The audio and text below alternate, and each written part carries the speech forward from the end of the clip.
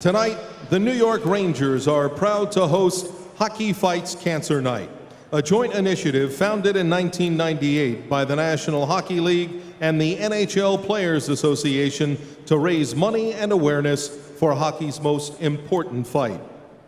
In support of Hockey Fights Cancer, we'd like to salute 13-year-old Max Bergen. Max is a young Rangers fan from Bayshore who was diagnosed with brain cancer over a year ago. Following months of tests to confirm his diagnosis, Max underwent weeks of chemotherapy and radiation treatment. During that time, Max remained positive and focused his efforts on hard work at school, for which he was rewarded when he was inducted into the National Junior Honor Society. Though Max has completed his treatment, he still faces challenges on the road ahead, but has focused his energy on the things he loves, which include spending time with friends and family, playing hockey, and cheering on the Rangers.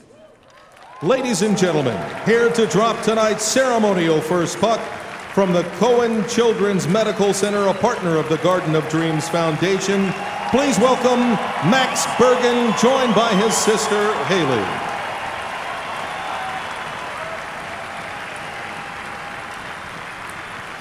Joining them at center ice is Ottawa alternate captain Matt Duchesne and Rangers alternate captain Mark Stahl.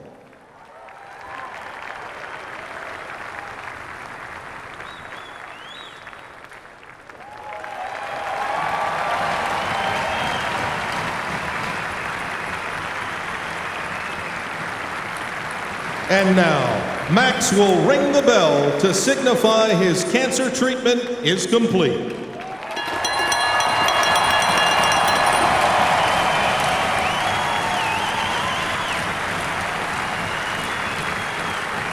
Thank you, Max and Haley, and thank you, Matt and Mark.